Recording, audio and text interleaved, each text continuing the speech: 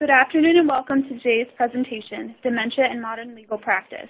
In today's webinar, Dr. Farah will discuss the definition of dementia, mild cognitive impairment and types of treatment, prevention, medical and legal risks, and insights and future implications. To give you a little background about our presenter, Dr. Andrew Farah, he is a board-certified practicing psychiatrist and a distinguished fellow of the American Psychiatric Association. He is the medical director and chief of psychiatry at High Point Division of UNC Healthcare. Dr. Farah is also an assistant clinical faculty member of High Point University, Division of PA Studies, and is nationally known researcher, educator, and clinician. He has an experience in deposition and courtroom settings. His latest book, Hemingway's Brain, is due out in 2017 by the University of South Carolina Press. Attendees who require a passcode, the word for today is mind. During the Q&A session, we will ask that you enter this passcode into the Q&A widget for CLE reporting purposes. The Q&A is located to the left of your screen. Please remember that if you are applying for CLE credit, you must log onto your computer as yourself and stay for the full 60 minutes. You are also required to complete this survey at the end of the program. Please note that CLE credit cannot be given to those watching together on a single computer. Tomorrow morning, we will send out an email with a link to the archive recording of the webinar. The slides can be downloaded from the resource list to the left of your screen. Thank you all for attending today, and Dr. Farah, the presentation is now turned over to you. Great. Well, thanks for joining us, everyone. And for those of you who joined us last week on our talk on chemical dependency and substance abuse, welcome back. And if this is your first webinar, welcome to you too. So this is an area that we see very, very commonly, of course, in clinical practice and hospital-based practice. And just anywhere you are in medicine, you're going to see individuals with dementia. You may admit someone for surgery only to find out they may not be competent to even sign the forms for the consent and so forth. So it just does rear its head everywhere in medical and legal practice. And elder law is, of course, an entire specialty that many of you are practicing. So the first slide is just dementia in modern legal practice. The second, slide 8 we're on now, is just our basic goals. I want at the end of this for the participants to know just the basics of the different types of dementias there are, the spectrum of illnesses that there are. And again, it's something that we see on a continuum. Someone may present to you very severe or very mild or very early stages, and so we have to appreciate that. And there are many different types, and each type comes with a whole cluster of different symptoms. And, of course, there are various treatments. There was a time when someone would say, yes, you have Alzheimer's or you have some other form of dementia. See you in the nursing home. There's nothing we can do. But now there are strategies that can help manage the disease, slow the progression, possibly reverse some early findings. But, of course, my area of research for the last, 10 years has been the preventative measures. What can we do to prevent the dementia from coming on to begin with? The whole idea of neuroprotection. I think that's the future of our field, is instead of just waiting for a bad illness to happen, what can we do to actually prevent it from ever being manifest, even in people who have a genetic vulnerability? So, of course, there are many medical risks that go along with being aware of this condition, treating this condition. And there are legal risks. There are risks to lawyers when someone presents to them with poor judgment, poor insight, and things that may be related to an illness rather than just a personality issue. Of course, they can be comorbid, and many times we see as a dementia progresses, what we would call an exaggeration of a pre-existing personality trait. So someone who is aggressive normally might become more violent, So that's something to just sort of a little pearl to file away. Well, we're going to talk about different legal scenarios and ethical scenarios, and I brought together at the end of this presentation some interesting cases that I've been a part of. And I want you guys to all be really equipped to consult with someone who has dementia, or to consult with family members when there's a question of dementia or known dementia going on in your client. So slide 9 comes from the Diagnostic and Statistical Manual of Mental Disorders. You're all familiar with DSM.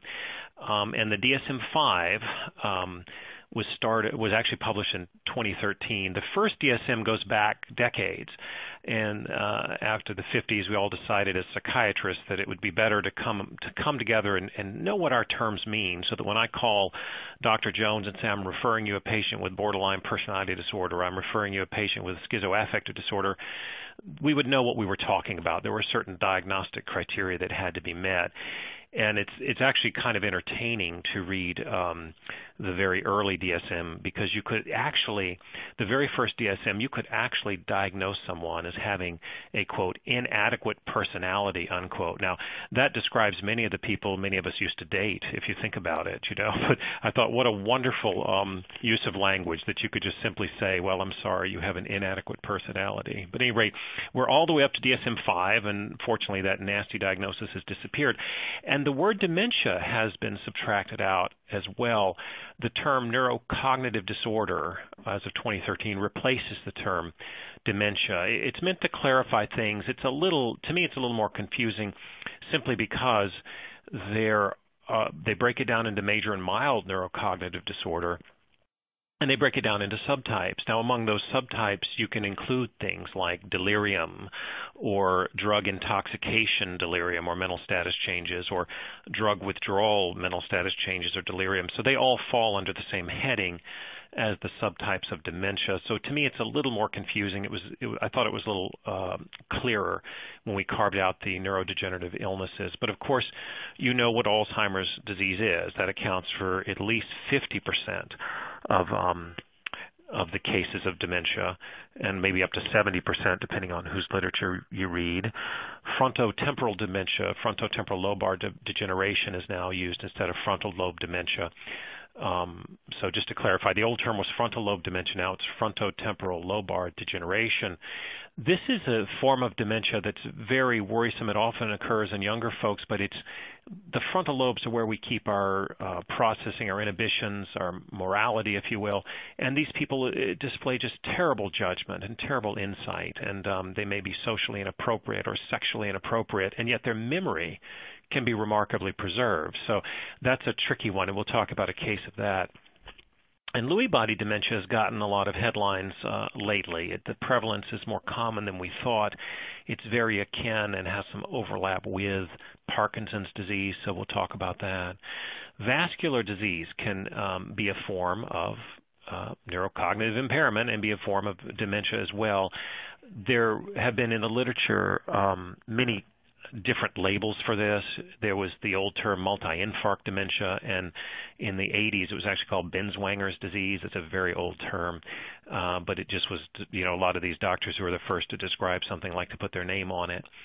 And traumatic brain injury, and also a lot of popular press now, the people that have had repeated concussions, we've known for centuries, well, actually for decades, at least since the late 1800s, that dementia pugilistica existed, that boxers who sustained numerous head blows would have a form of dementia. And if you read the Hemingway and the Nick Adams stories, Nick comes across a man called Ad Francis, who was a boxer, and he was actually based on a real boxer, but this gentleman had this form of what we now call chronic traumatic encephalopathy. To clarify, we'll talk about that in some detail, but you need repeated concussive injury. You don't always have to have post-concussive syndromes, but again, repeated concussive injury or one severe injury can lead to some dementia related to traumatic brain injury.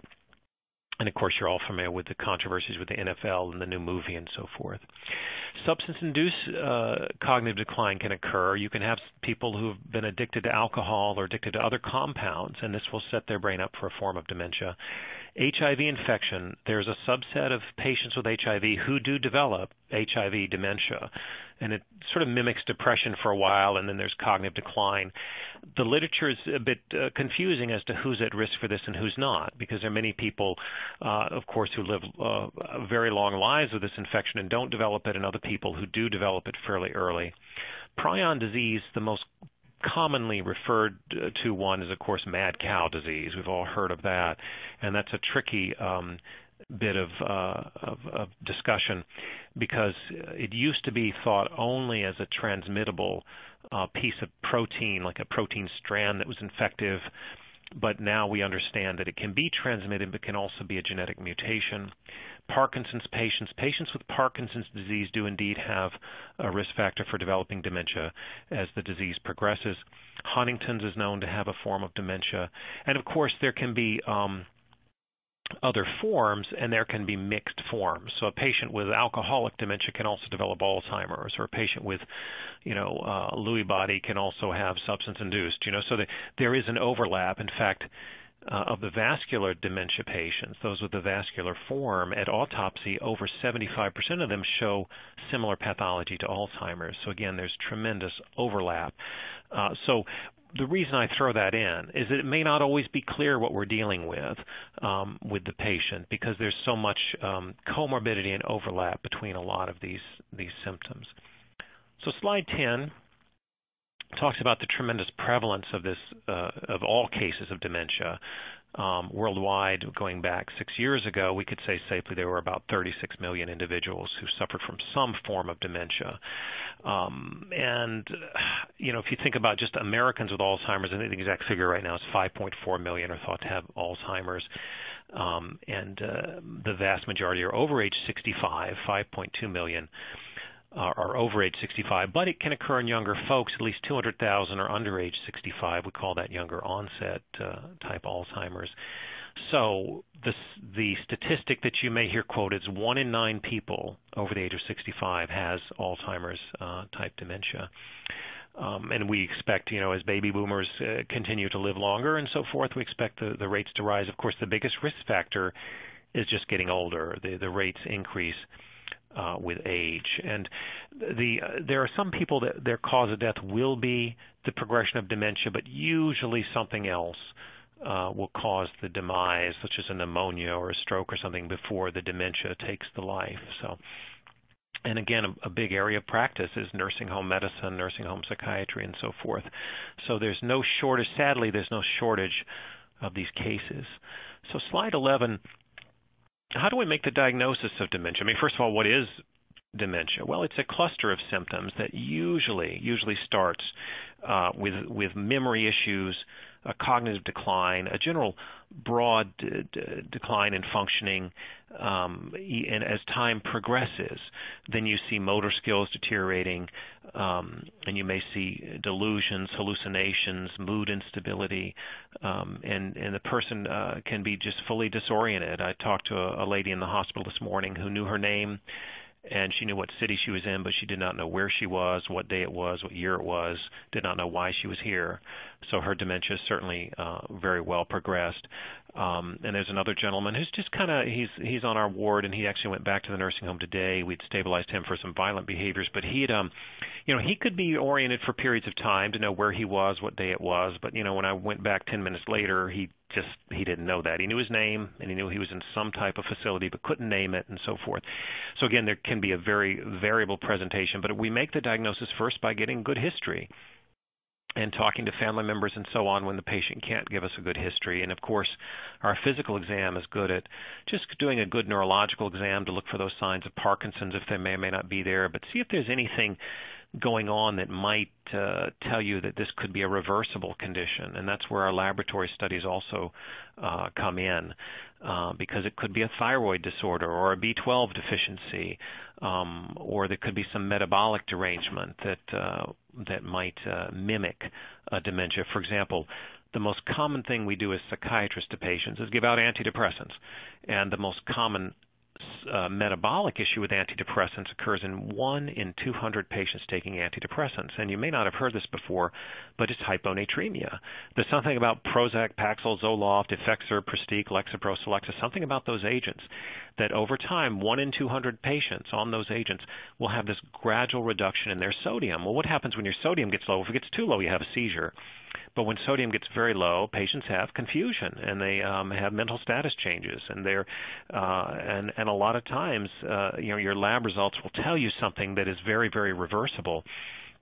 And that's always just a dream come true when you think somebody might have a permanent decline, and yet you can do something as simple as correct the thyroid or correct the sodium or correct the B12 level, and suddenly they have a normal functioning.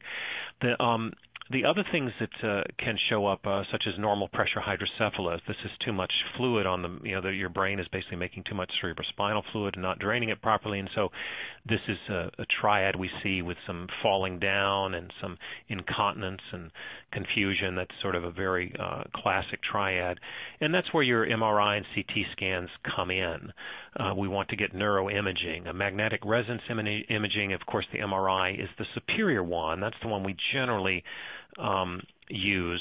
The CT scan or CAT scan, that's a good old-fashioned X-ray that's doing it in sort of a slicing mechanism whereby you can basically take a cross-sectional X-ray, and you do this in series through the brain. Now, CT is very good for showing bony structure. It's not quite as good as the MRI as far as resolution. Of course, MRI does not use radiation, but it uses a magnetic field, and it relies on the fact that most cells are filled with water, and waters have hydrogen molecules, and they are electrically charged, and the magnetic field can be pulsed to align those molecules and then released, and then they recalibrate to wherever they were, and as they do that, they emit a radio frequency, and people much smarter than me can write a computer program to take that data coming back and construct a picture based on those frequencies, and that's how we do MRIs. But MRI is very good at looking at the structure of the brain more than the bone, and it's very good at differentiating between the gray matter and the white matter and what's going on between the two. Gray matter, of course, is the outer layer of the brain where a lot of the thinking and processing goes on. As Hercule Poirot used to say, trust the little gray cells. Whereas the white matter is deeper in the brain. It's more the subconscious activity and the autonomic functioning of the brain. And so we'll often see the findings of white matter disease and so forth in dementia, which we'll talk about. But in general, we prefer to get the MRI rather than the CT scan. Now, a PET scan is different altogether, and it's a wonderful tool, positron emission tomography. Now, this is where you tag glucose with something radioactive. And as you infuse that into the patient, it's taken into the brain, and what it shows you is where metabolism is occurring. So it's not a measure of blood flow. It's not a measure of structure, really. It does give you a look at the structure. But what a PET scan is looking at is what cells are working and what cells are not.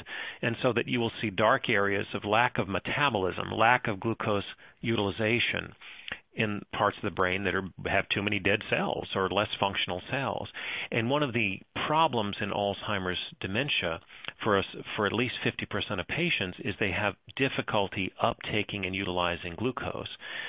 Interestingly, insulin is not the mechanism whereby brain cells take up glucose like the rest of the body. So there's something impaired about the mechanism whereby they get energy in and use that energy. So the PET scan will tell you which areas of the brain are working and which are not. And I'll tell you a classic case of a gentleman who had a head injury, and he had this persistent headache, and his temporal arteries had clamped off, and he had amnesia. He did not remember friends. He didn't remember hardly anything. His short-term memory was remarkably pretty darn good, but his orientation and long-term memory was not. And we put him in the PET scanner, and sure enough, his temporal lobes were dark. We see this more in military victims of concussive injury where the vessels overreact and clamp off. But his marker was a persistent headache, and it showed on the PET scan that his temporal lobes were not metabolizing at all, very little, and that's where your memories are. That's why he could not process memories and remember things. So it was sort of an interesting one. Now, the important thing about a PET scan for Alzheimer's dementia is PET scan findings can show up 3 years before the patient starts having memory and cognitive difficulties. So it's almost, if it weren't so darn expensive, at our facility it's about $5,000 to $6,000 when you add in the radiologist fee for reading it. If it weren't so darn expensive and not always covered by insurance, then we would use it as a screening mechanism for everybody, because it will tell you 3 years in advance. You'll see PET scan changes on the temporal and parietal lobes before you see the clinical symptoms, and that's what you see in Alzheimer's, temporal and parietal hypometabolism.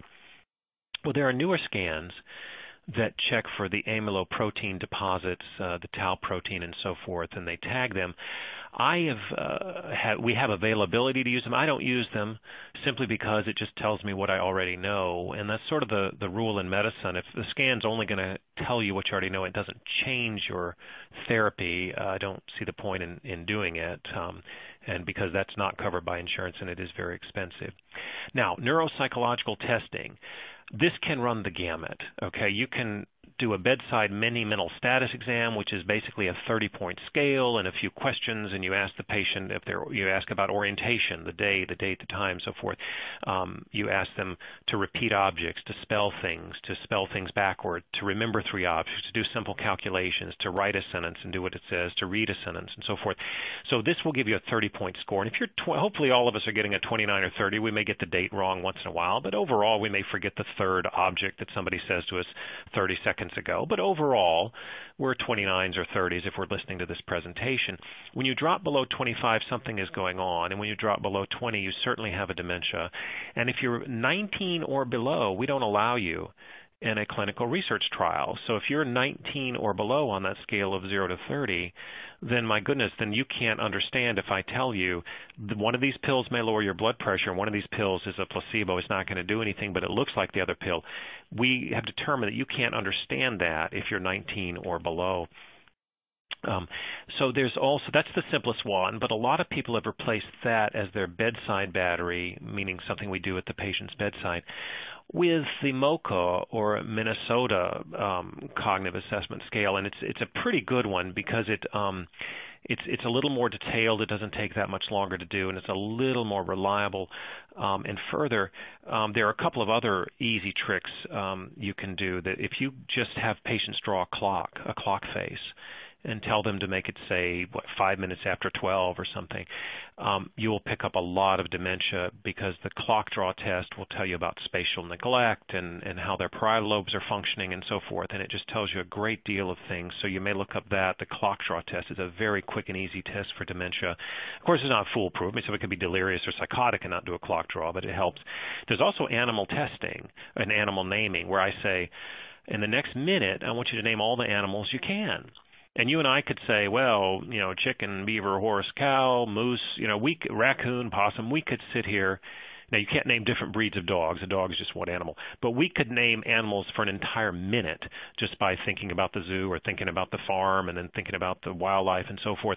But a dementia person simply will stop after, we'll get to maybe 7 animals at best if they have some severe dementia. So those are some very quick ones. But then there's the more fully neuropsychological battery that is done by our PhD psychologists. And they will come back with maybe 3 hours of testing. And they will give you a very detailed look at whether the patient's frontal lobes are working, their parietal lobes are working, whether they're, what the specifics of their memory testing is showing, and so forth. Now, many things do mimic dementia. As I mentioned briefly, you can have a thyroid condition or a metabolic derangement or liver failure or so forth that can be dementia that could also be reversible when we treat it. Now, you may see something called pseudo-dementia in the literature, and this is a bit controversial because this is a term that comes from depression, when a patient is so depressed as to appear demented. And these are patients for whom we ask them questions and they just say, I don't know. And they don't even attempt. The patient with dementia, absent the depression, will say, they'll try and answer the questions, but they can't. I'll say, what's 100 minus 7? And they'll say, 94. And then they struggle with it, But the patient with pseudo-dementia or dementia that's mimicked by severe depression will say, I don't know, or I don't care, I don't know, leave me alone. So the lack of attempt at the test is the hallmark of the pseudo-dementia. And I'll tell you a funny story. We often ask patients, who's the president?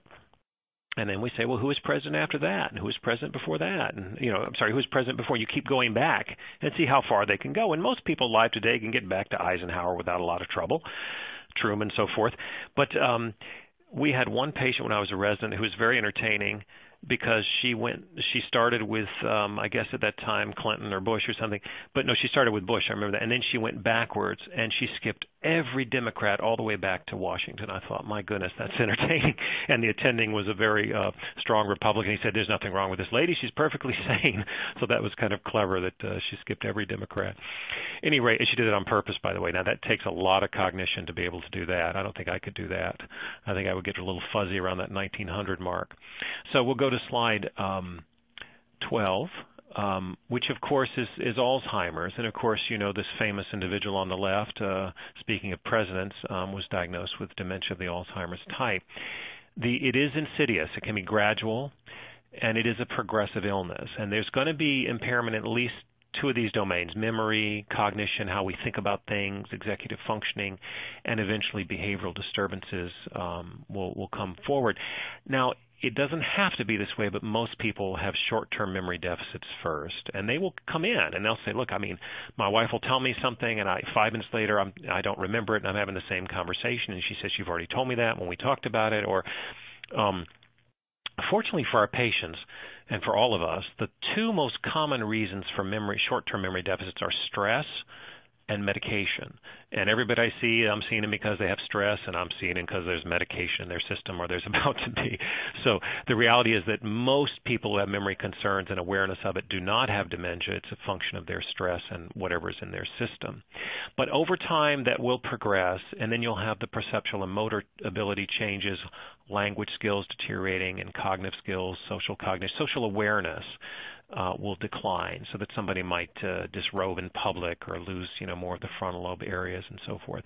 But at least 80% have some comorbid psychiatric issues at some point in the illness. It's very rare. I remember one young lady, well, wasn't young actually, one older lady who had a dementia that just progressed with really the absence of, it was just a cognitive decline only. She didn't appear particularly depressed. She was pleasant. She didn't wander or get combative or have hallucinations or delusions. She got progressively mute and didn't speak. But that's rare. Most people are going to have some difficulties with behavior or delusional thinking or hallucinations.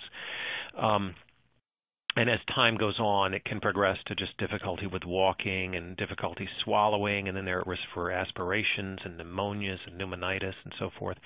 And of course, in severe cases, seizures can occur and incontinence can occur. But again, the minority are occurring before age 65. And the majority are there between ages of 75 and 84, where we see the majority of patients.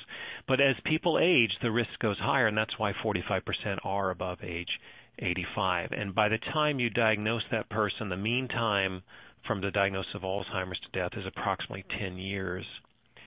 So slide 13, it just tells you more features. If you do an MRI scan or a CT scan of a patient with Alzheimer's type dementia, you will see something called diffuse atrophy, and it does progress, meaning there's a shrinkage of brain tissue. Now, there's a little bit of that some radiologists will claim is normal, but we see it progressing, and we see it more severe than what they would claim within the normal range of acceptance.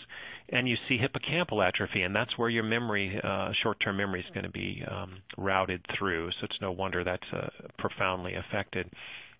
And as I mentioned with the PET scan, temporal and parietal lobe hypometabolism, that can be predictive 3 years before the onset of the symptoms we mentioned. And on autopsy, they have these amyloid deposits and tangles and this tau protein. These are protein deposits, and the neurons have tangles in them. We like to say that these are more the tombstones. That tells you the cell is already dead once you start seeing those types of deposits. Now, some people do get this at an early age, and we have identified some of the genetic risk. The amyloid precursor protein is abnormal. This is a normal protein, but it can be abnormally produced and deposited. And the genes also, presenilin, right? You get the senile in there, presenilin 1 and presenilin 2. But the more popular genetic risk you hear about is ApoE4, apolipoprotein E4. Now, yes, it's a risk factor for dementia, but it's not everybody who has it has dementia. So it's almost it's not always predictive. So when patients ask to be screened for it, we just have to be very cautious because it may scare them for no reason. Just having that. It's like having the genes for heart disease. Doesn't mean you're going to have a heart attack. You could inherit that, but you eat right, you don't smoke, you drink your 2 glasses of wine a day, and your heart is pretty healthy. I mean, so just having a genetic risk for something doesn't mean the disease will manifest. But what's important about ApoE, to me, is if you're ApoE negative, you actually can respond very well to the ketone body treatments for dementia, which I'll go into when we talk about treatments. So it is to me more of a genetic marker, or the absence of a genetic marker, that can give you a treatment direction. So slide 14, how do we treat Alzheimer's? Well, Aricept is the brand name of donepezil, and because this is a cholinesterase inhibitor, so it prevents the breakdown of acetylcholine, and where that comes in with this is that to store and retrieve memories, you use acetylcholine as the neurotransmitter. And so the cleverness behind this is we just prevent the breakdown of that acetylcholine. Perhaps we can store and retrieve memories better. Now, it's self-limiting because you can't make more choline. The acetylcholine eventually has to be broken down, taken back in the cell, and the choline again is used to make more of the neurotransmitter. So the data is not impressive. About a third of people get a little better and decline less rapidly on it, but most people don't notice much of a difference. They've tried dosing it instead of 5 to 10 milligrams a day up to 20 milligrams a day. Not a whole lot of difference. However, when you combine it, there's also Exelon, which is similar to Aricept. Rivastigmine is the generic of that. It's the same idea, acetylcholinesterase and butyrylcholinesterase inhibition. So it has another mechanism whereby you don't break down your acetylcholine. Some people think it's a little more effective. Well, the trick is they don't really work that great until you combine them with the next agent, Namenda. Now, Namenda, or memantine, works in a whole different mechanism. And as I mentioned, that over time with dementia, the cells actually die. What Namenda's claim to fame is the mechanism of that cell death is the membrane loses its integrity, calcium influxes, and you have calcification. You basically have like cement forming inside cells. And Namenda will block those calcium channels so that there's no calcium influx even with the membrane deterioration. So for some reason, if either one alone is not fantastic for the patient, but the two together, the Namenda Aricept or Namenda Exelon in combination, seems to have more protective value, more acute value for memory. So we tend to use those in Alzheimer's very commonly in combination. The problem with Exelon is the tremendous risk of nausea and GI upset, so we often use it in a patch form. Cerefolin is a product that's owned by Nestle now, and it's two things. It is high-dose B12 and high-dose folate in the L-methylfolate form. So it's reduced B12 and folate, and it's an antioxidant in acetylcysteine. So the thinking behind this product is the two mechanisms of cell death before you even get to the calcium influx where the cells are calcifying. The first mechanism is a chemical called homocysteine is high and it's toxic, and the only way to lower that is with B vitamins. So if we give B12 and folate, those are the main B vitamins to help lower homocysteine. And antioxidants, of course, oxidative stress is basically just unpaired electrons. They're destructive to tissue, and as chemical reactions occur, these electrons have to stick to something, and they stick to tissue and deteriorate it. So the best antioxidant across the blood-brain barrier is that the amino acid in acetylcysteine. So this was a combination pill designed to see if you could basically lower the rate of cell death or have some neuroprotective strategy or improve memory strategy. We had a very small study where we looked at PET scans before and after 6 months of treatment with this compound, and we did indeed show that some of the PET findings were ameliorated and even reversed in patients when we caught the disease early. When we caught it late, it didn't have much of an impact once the cells were already dead. But when we caught it early, we were able to show a reversal. That was published as more of a case series because the sponsor, the companies, long story short, the company changed hands and the current grants were canceled, so we never completed the entire study, which is kind of a shame. As you know, PET studies are very expensive. Well, I mentioned Axona. These are ketone bodies. Now, ketone bodies are naturally occurring compounds. They're made by the liver, actually, and the brain can use ketone bodies for energy. So even when you don't have glucose, it's something that is very clever in that if you're starving and you're out in the wilderness, you got nothing to eat, you're in the wherever you're at and you're starving, your liver will make ketone bodies that your brain can utilize with 60 to 80% of the energy that they might get from glucose, so that your brain can still work even though you're getting no nutrients in for several days. So some clever researchers said, why don't we just put a series of ketone bodies together, give it in a milkshake form, let patients take that who have Alzheimer's and see if their memory improves. And indeed it does if they're ApoE4 negative. So if they do not have that genetic marker, they actually do indeed show marked improvement with these. It's just a little hard for the patients to take because it comes in a powder form. They have to mix it up in juice or water and take it in that form. Well, the omega-3s or fish oils, there is a role now, and there's one product approved for cognitive decline and to improve cognition. It's called Vyacog, V-A-Y-A-C-O-G, and it's because omega-3s are important for the integrity of the membrane, they're just good as protection. The early data suggests that it does improve memory to a point, nothing dramatic or huge, but it is a treatment option for us. And of course, when patients with these illnesses have depression and or psychosis, we simply have to treat that. But we're also mindful of a couple things, that drugs with anticholinergic side effects like hydroxyzine for anxiety or benztropine for stiffness and Parkinson's, or even the antipsychotics, things that block the cholinergic system, are notorious for causing short-term memory deficits and confusion if you get too much. So we have to be mindful that some of the drugs we use can make patients look more demented and make them certainly confused, and there can even be an anticholinergic delirium associated with that. And we know that the antipsychotics come with the black box warning by the FDA stating that they may increase the risk of vascular events, so that somebody with dementia taking an antipsychotic is twice as likely as someone taking placebo to have a stroke or even to have pneumonia, believe it or not, on that antipsychotic. But we still use them. Even though there's the black box warning, we simply often have to treat the psychosis of dementia. So we're on to slide 15. And vascular dementia, this is what you'll often hear termed multi-infarct dementia or subcortical dementia, but very common, second only to Alzheimer's type dementia. Smokers are at higher risk, and patients with diabetes or any sort of heart disease are at higher risk. And as I mentioned, 77% at autopsy have comorbid pathology for Alzheimer's, so that they technically would be mixed, both vascular and Alzheimer's types. When you do the MRI scan, it shows small vessel ischemic disease, patchy little strokes all over, really.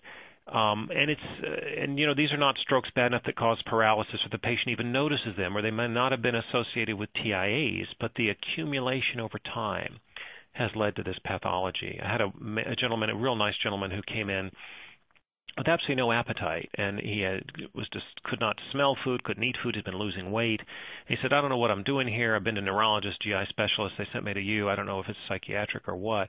We looked at his scan, and he had a stroke, a very small stroke, but precisely in the part of the thalamus where you'd expect his appetite center to be, and that was the cause of this. I thought it was a very fascinating kind of lesson into the importance of where these ischemic diseases wind up. And it's extremely variable. Some patients present with hallucinations as their first symptom. Some present with memory trouble. Some present with behavior problems. And what we often find is almost a sudden onset. And the analogy is that they're patients with heart disease and their vessels are bad, but their heart is ticking along and they're doing fine, and they don't know they have heart disease, and all of a sudden they have a heart attack. Why is it that that vessel was 78% occluded and they were living a normal life, but somehow 79% occlusion, and boom, they have a heart attack? Well, often with the vascular dementia is the patient will have a sudden onset after a traumatic event, like a head injury or a fall and break their hip, and they go through surgery and they have a protracted hospital stay, and suddenly they cognitively have decline. So their stressor on their system seemed to bring out a dementia that otherwise was just not going to manifest itself until that stressor on the system came on. And you'll hear frustration from patients. Look, they were fine before they came in the hospital. They'd fall down and break their hip. Now you're telling me they have dementia. What's that all about? It was a stressor on the system that brought out this vulnerability. And we often see a stepwise decline in their illness, where they may be fine they plateau and do well for several weeks to months, maybe years, and they have a drop off and suddenly look terrible, may recover a little bit, but that's the new plateau. Whereas Alzheimer's is more gradual. This is more of a stepwise decline. There's also something called vascular depression, and you'll meet patients who are more senior. They don't seem particularly demented, but they have this awful depression that just doesn't respond to antidepressants, and you do a scan and it does show this subcortical white matter disease and multiple little strokes. And again, based on where they are, it causes this sort of treatment-resistant, difficult-to-treat depression. Their psychosis, when they have it, may be very difficult to treat and may not respond very well to antipsychotics. And what do we do for these folks? Well, we give them the Alzheimer's agents, and we also treat them for good vascular health, things like Plavix, aspirin, things that lower the risk of future strokes. We also give them the serotolin because lowering the homocysteine in the brain is good, giving them an antioxidant is good. The famous gentleman on the left is someone who's known to have he passed away, he had vascular dementia, heavy smoker, of course, and of course, a heavy drinker. But this was Willem de Kooning. He was really from the Netherlands, but he came to America and he immigrated legally, and he was probably our greatest abstract expressionist. But as his disease progressed and he became so demented that he could not recognize family members, they would put a brush in his hand and let him go to town. And the latter works are behind him where he just did those ribbons of floating color. And the jury is still out onto whether this is, the great art where the subconscious of an artistic genius could still be displayed in this work even though he was cognitively disoriented, or was it taking advantage of a demented old man because they sold for $300,000 a piece and now go for $2 to $4 million at auction?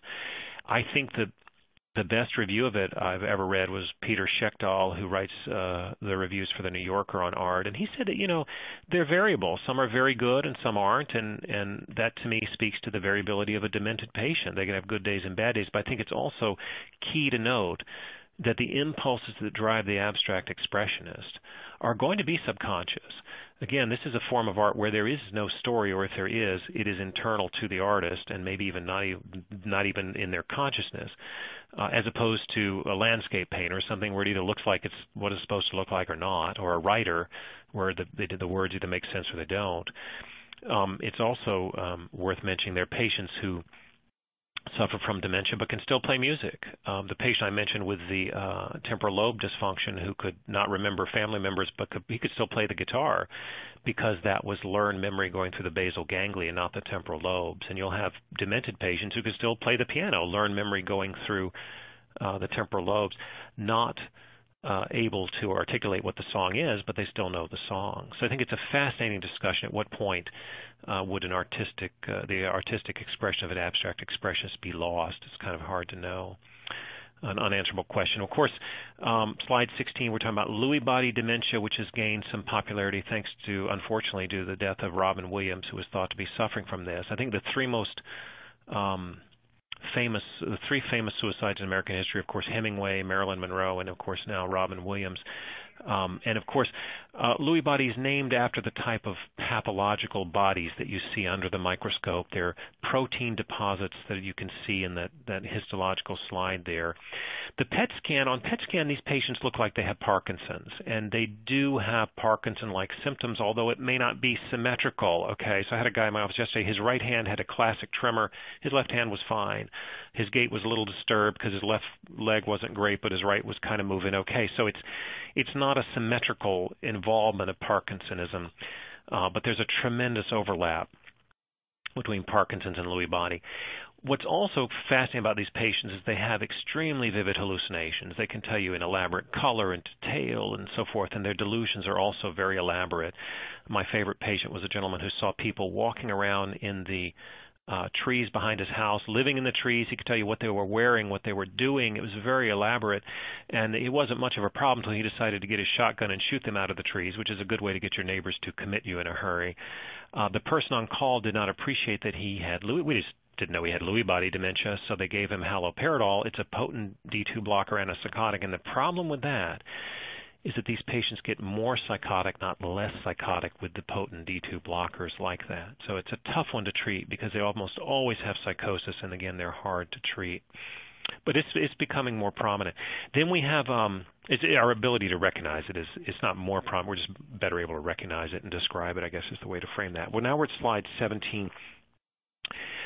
Frontal lobes, basically, I'll use the old term here instead of frontotemporal dementia, but this is where we have our ethics and our judgment and our inhibition, and so the memory can be okay, and these patients often lack insight into the fact there's even anything wrong. I recently had it was some time ago, I had a gentleman come see me from another state, and his family insisted, and he was a minister, but he was becoming inappropriate socially, sexually. His language tested out to have frontal type dementia, but denied to the hilt that there was anything wrong, that everybody else was just misunderstanding him. And he basically drove everybody away and, of course, lost one church and then he lost another. They wouldn't hire him back and so forth. But we treat this as if it is Alzheimer's type dementia. And these are the patients that not only do they decline rapidly, but these are the folks that you're going to wind up in your office, and they're going to need guardianship and conservatorship because their judgment is just awful. And we'll talk about a case recently. On the PET scan here, I don't know if you can see it. It's kind of small on my screen, but you see the left is normal, all the different lighting up of the brain. But on the right, you see where the frontal and temporal lobes are just dark. They're just not metabolizing. There are other medical conditions that may mimic this. For example, our schizophrenics have a hypofrontality that makes them kind of look flat and depressed, decreased metabolism in the frontal lobes. But again, this is a very serious one. Sadly, the youngest patient I ever saw with this was 48, if you can imagine. Very, very tragic. Okay, well, slide 18. There is alcohol-related dementias. You can have what looks like Alzheimer's, impaired executive functioning, difficulty with thinking, judgment, and memory is usually okay for a while in some of these patients, but eventually it declines.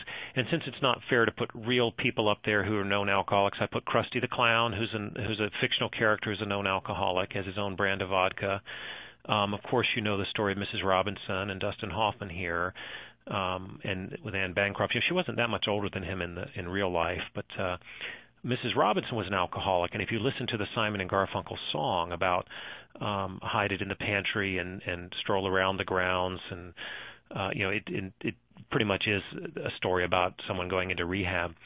But she's an alcoholic in that movie, and of course the bottom right, there is the famous Dean Martin and Foster Brooks would do their alcoholic shtick, and of course Foster was very convincing as the drunk and very good at it. Dean, I think if you look at the roasts and things in retrospect, you can tell when he was doing it as the shtick, and you can tell when he was indeed impaired. There's a very big difference. You don't have to be a professional to see that. But at any rate, there is, you may hear of Wernicke-Korsakoff syndrome. Now, this is when the alcoholics get thiamine deficient, and they have terrible short-term memory deficits. And so thiamine is usually a part of our detox protocols. When someone comes in for alcoholism, we almost always give thiamine. But it's okay to give megadose. We found that if you just get the thiamine level,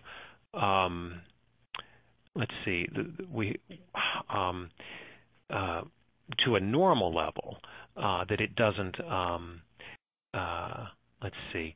then it simply doesn't improve the memory. But you have to give it about 5 times the normal blood level before you get to the improvement in memory. So we're going to pick up the pace a little bit so that we can get to some Q&A and be on time. And we're on slide 19, where we know about chronic traumatic encephalopathy because of the repeated head injuries. We have Tony Dorsett here, who talks about his symptoms, how he has affective instability, anger outbursts, memory trouble, his daughters are afraid of him, and so forth. Even with repeated mild head injury, you can see this. And I wonder what the future holds for all of these horrible, events of the mixed martial arts people pounding each other. I wonder what their futures are going to be like. But at any rate, the first issues are trouble with memory, disorientation, dizziness, headaches, and it just can progress to just this erratic behavior and poor judgment. And, the latest celebrity, of course, Frank Gifford, has said he wanted to improve knowledge of that. And then on slide 20 talks about the further progressive dementia, the movement slowing, like you see with Muhammad Ali, who looks very Parkinsonian, the impaired speech, and they can even have a little hyperness, hypomania despite that, and so forth. And some people do link suicidality to that. When you see dysarthria, it's trouble speaking, dysphagia, trouble swallowing, and eye abnormalities are also fairly common. But on autopsy, they look sort of like Alzheimer's patients, where there are tau protein deposits. So now we'll break for just a couple of questions and take a little bit of a break. Sorry about the pace. I'll pick it up in a bit. Okay, and could all the attendees please type the passcode into the Q&A? Okay, the question is, who has the risk of liability when a dementia patient injures a caregiver when there have been repeated episodes of violent behavior?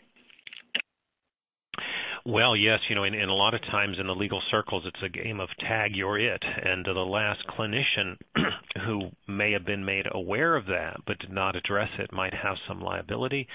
But at the same time, the potential for violence and the acuteness of violence are addressed very differently. So when we get to the case discussions, I'm going to go into that exact scenario. But that's a very tough one because just the commitment laws speak to acute dangerousness, not potential dangerousness. And the clinician in general does not use the antipsychotics or anti-violence measures until they see it. So it's a tough one as far as liability. Okay, and what effects do Parkinson's drugs have on dementia?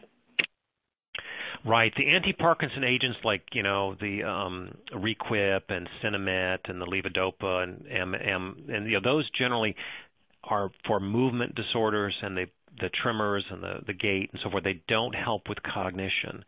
The amantadine, it probably is neutral for cognition and doesn't hurt it but doesn't help it, and it may help movement. The cogentin or benztropine will worsen memory deficits, not in a permanent way, but when someone's getting benztropine for their tremor, that's one where it has such a degree of anticholinergic burden that patients will indeed have short-term memory deficits while that's in their system. But there's nothing protective about the Parkinson agents. Okay, thank you so much. Please continue with the presentation. Great questions, and I will be a little quicker here. So slide 21, it just speaks to what I said about the fact there can often be an overlap. Many people with Alzheimer's also have vascular or chronic just because you have CTE, like the football player, you can also have Alzheimer's as well. And Parkinson's and Lewy body are very tricky. So that's why it's very, very common that we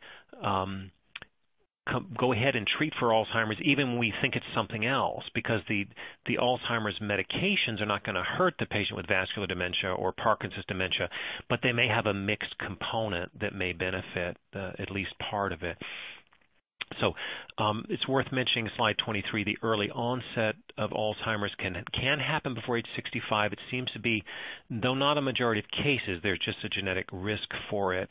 And again, it can be extremely rare, but even in your 30s and your 40s, it can happen. And I think the saddest one I ever saw was age 48, I believe. So Parkinson's, I mentioned. Corticobasilar degeneration, this is a brain deterioration that's subcortical, meaning the gray matter where we're thinking and processing versus the white matter where it's more subconscious automatic activity. That is becoming degenerative, and that's in the realm, that's where you see the Parkinson's type or progressive supranuclear palsy, which is a form that's very similar to Parkinson's. And the way you can tell the PSP patients, again, is similar to Parkinson's, but they have two telltale signs. One is they fall down a lot. For some reason, these are older folks that come in and say, he's fallen down 6 times this week, and you do a eye exam, and they have paralysis of downward gaze and limited upward gaze. So you and I can look down and see our toes with our chin straight up, and we can look up at the ceiling, kind of see that. They can't do that, and that's why they fall. They're always tripping, not seeing where they're falling. Huntington's is, of course, known to be progressive and associated with dementia. HIV I mentioned. Creutzfeldt-Jakob is tricky. Prions, when I was in med school, we were told prions are infectious protein strands, and you've all heard of mad cow, and you get it from infected brains or infected tissue, infected central nervous system tissue, and that's why when we dissected cadavers, we had these special gloves when we dealt with the brain. You couldn't have that prion transmitted. We now understand it to be transmitted, but its origin is probably a mutation. So it's something from within that can also be transmitted. Very spooky, right? So the way it was taught to me was it was sort of like a virus without the shell around it. And they have classic spindle formations on EEGs. They have a rapid decline, and they're very tricky to diagnose. But again, the ones that are often reversible are B12, thyroid abnormalities, normal pressure hydrocephalus, and certain autoimmune-associated illnesses. Now, if somebody overdoses and they stop breathing for a while or they have suppressed respiration for a while, their brain can go with less than optimal oxygen or no oxygen for a period of time, and they can emerge from that with a dementia picture.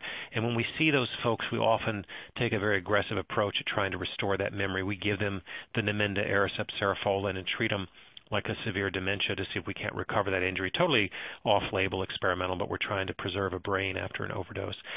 There's a funky thing that can happen if you overdose on lithium and your lithium is toxic.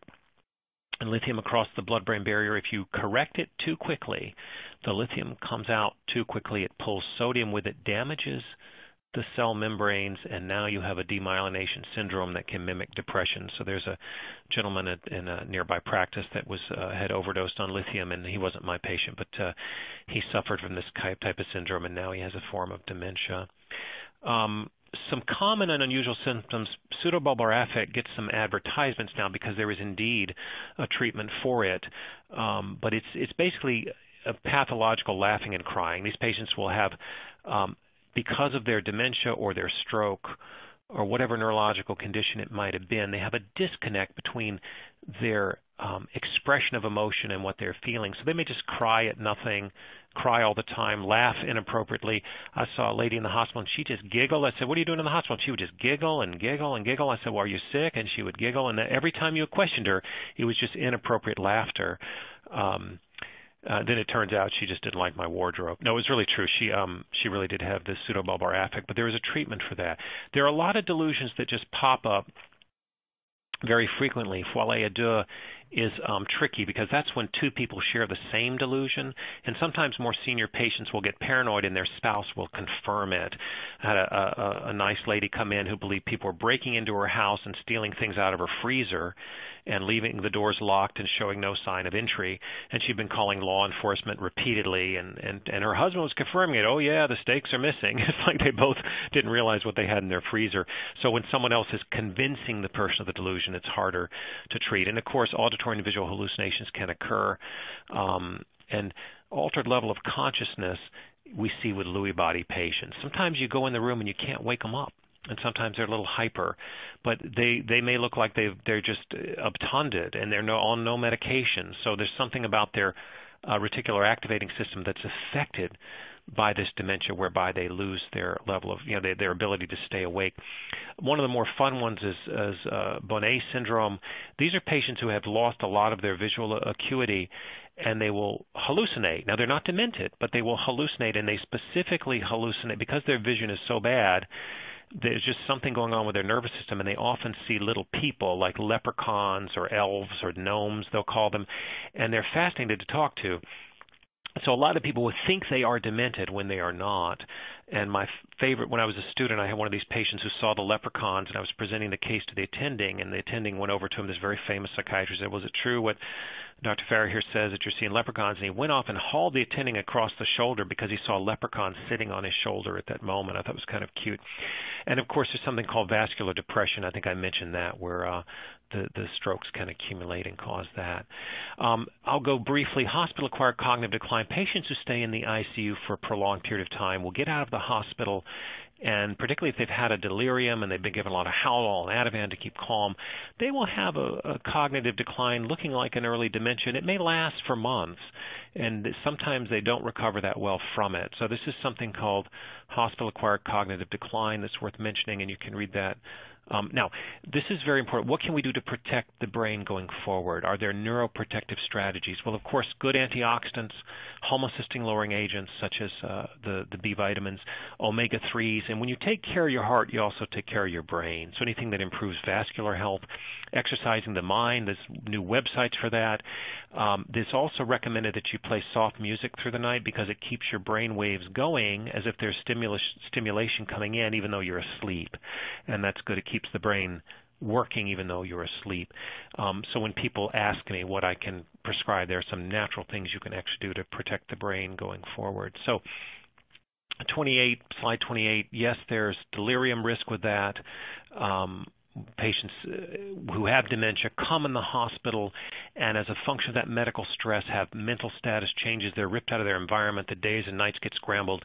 There's IVs in them. They're in a bed. These are forms of restraint. There's alarms going off. The lighting, is either on or off at night. They hear the nurses outside. So the hospital issue is that patients with dementia are at very high risk for a delirium. It may be as simple as a urinary tract infection, and now the demented patient is confused. Overtaking medications. I had one gentleman come to me and he couldn't figure out why he was sleepy all day and he was taking his Ambien in the morning. I'm like, nobody should take a sleeping pill first thing in the morning. So misuse of medication. Of course, falls are a big liability for hospitals. Wandering behaviors. Many demented people wander off from their facilities. And of course, volatility and violence is of course an ongoing risk. So for your concerns, you're going to meet patients who just have really bad judgment. And you're going to meet people who have early dementia, and sometimes it's going to be very hard to tell the two apart. You're going to have family struggles when there's money involved. It may not even be that much money, but families, you throw the money in there, and the families will act badly. Competency issues. You can have a competency hearing, and you can determine legally. Competency is a legal term, but it's the one area of medicine where they defer to me. So we will have a demented person maybe refusing dialysis or refusing a necessary procedure, and I can do a consultation whereby I say, to a reasonable degree of medical certainty, this person would not be found competent by a court based on the fact they may have such lack of judgment, such memory deficits. For example, somebody may not know why they're in the hospital. And so that psychiatric evaluation can substitute for the understanding of a full competency evaluation, and you can subsequently go forward and do what you need to do. That has become the legal standard now. It's the one area where I can kind of stand in for the court and say, as a board-certified psychiatrist, this person would or would not be determined competent, and because it would be lengthy, confusing, complicated, and almost impossible to drag them out of the hospital bed when they're in a life-threatening situation or a situation where they would have a demise and put them through that court process, we can say that in general you're accepted to be incompetent at this point. Conservatorship, of course, when you look after somebody's assets, and guardianship when you look after their person and sometimes their assets and so forth, and POAs, and of course a will. The legal threshold for a will, you guys know this, is very simple. All you have to know is what you got and who you want it to go to, so that you can be completely delusional and think the Martians are coming to attack and see UFOs, but as long as you know you got $10,000 in the bank and you want your granddaughter to get it, you've met generally the threshold for a will. But there are certainly other circumstances we can talk about, and I'll go quickly. Emily, if it's okay, I'll just go quickly through the last few cases, if that's okay, even though we're about out of time. Is that okay, or do you want to jump to questions? Yes, you can just keep going, just to quick review the cases. Okay, great. So this was an interesting case. This was a self-made millionaire, one of my favorite patients. He was actually an OSS agent in World War II, a brilliant guy, and just fascinating. And he basically had about $8 million in the bank, and at the time his children got involved and froze his assets, he only had his home. What he had done was he developed a frontal lobe dementia, and he became extremely vulnerable to every little charlatan and every little person who came by, and there was a young lady who came by and decided to profess her love to him. I think she was 28 or 29, and next thing you know, he's signing over property to her, sending her to real estate closings, and she would get an entire building and some commercial property and so forth. And of course he became paranoid towards his children, and he was so good. The frontal lobe dementia was there, but his IQ was so darn high, and he was such a charmer, and his memory wasn't that bad that he was able to just fool people into thinking he knew exactly what he was doing. And it was just a real tragedy because once this person took all this money, of course they were gone. But of course I was able to say that this gentleman does have a dementia, but unfortunately it was just simply too late for him. But this is the kind of vulnerability you see for frontal lobe dementia with lack of judgment and insight. There was another case of a lady who was declining. In the last 2 weeks of her life, her will was changed to give about her $2 million to a nephew that she had not seen in 20 years. What was fortunate was she'd had a stroke, and we had this documentation of many mental status exams where her numbers were, started at 16 and went down to 12. And so I was able to tell the judge that, look, at the time she signed over the will to this individual, she could not have been entered into a research study where she understood what a placebo pill was. She could have read the first paragraph of her will and 30 seconds later could not have repeated to you one word of it or know what it said based on the mini mental status exam. So that was that was fortunate in that they listened to, we had the documented mini mental status exam to say that she really didn't understand what she was signing at that time. The next case was getting to one of the earlier questions. There was an individual who had dementia and really would not get care. I mean, they were hospitalized a couple of times, but about 6 months after the last healthcare encounter, they murdered their spouse. They were so paranoid that they thought the spouse was going to kill her, and she shot her husband, basically. Minimal engagement in healthcare, but they went to the very last psychiatrist who had seen this person and said, well, you should have checked for dangerousness and you should have done X, Y, and Z. And the guy says, look, I made my recommendations. They didn't follow up. I didn't know there were guns in the house. We certainly do have a provision if somebody's suicidal to remove guns from the house. But we don't really have that for dementia. That's not part of our guidelines for treatment of dementia. So it was a fascinating one where I mentioned the phrase tag your it. They just looked for the last healthcare provider, even though it was certainly remote, and said they should have had some responsibility, and it was helpful for the defense of that. So frontal lobe dementia, I mentioned the minister. There was another professional who was very clever, and he just denied to the hilt that there was anything wrong. And I found this fascinating reference. I've only seen this one time in a case. There's a form of visual agnosia where patients have a stroke of the occipital lobe usually, and they're blind, but they're in complete denial of their blindness, and they're fascinated. You'll be sitting there I sat with this patient. She was completely blind, and I said, well, can you tell me what color shirt I'm wearing? And she said, oh, it's dark in here. It's hard for me to tell. And well, are you sure you can see me? And she said, oh yeah, I can see you just fine. So she would give excuses for what she could not see, but she adamantly denied. It was a fascinating syndrome, adamantly denied that she was even blind. And that's the kind of discussions you have with these people. They will just fight you that there may be something wrong going on. As a practicing attorney, your best defense, if you think there's a question of somebody's competence, go ahead and order an evaluation. If it's a neurologist or a psychiatrist or even some basic psychological testing, and simply document what you think is going on, that what may or may not be in their best interest. So if they're telling you they want to leave everything to their new girlfriend and all this, whatever's going on, what is in their best interest? And again, go ahead and start that discussion. And I've actually told a recent patient, I said, I've known you for almost 10 years now. You're not yourself. This is not you. It's not you like you to throw things at your wife and to behave this way. I know you don't think anything's going on, but I know you, and this is not you. So it's in your best interest to go get the scan, prove me wrong. And that was sort of my way of convincing him that what was in his best interest was to get this evaluation done. These are the things that I mentioned that you could do on slide 36 to keep that brain active. Slide 37, and we're finally back to questions. So sorry to be a little over time. Could all the attendees please type the passcode once again into the Q&A? We have about one question. We have time for one question. So, what low-grade symptoms would lead you to look for a TBI after a concussive event with facial fractures from a car accident? Well, post-concussive syndrome is usually involves disequilibrium, trouble with balance. It involves a headache. It involves ringing in the ears sometimes visual disturbances. More severe cases when we may even see sleep attacks where people kind of conk out on you.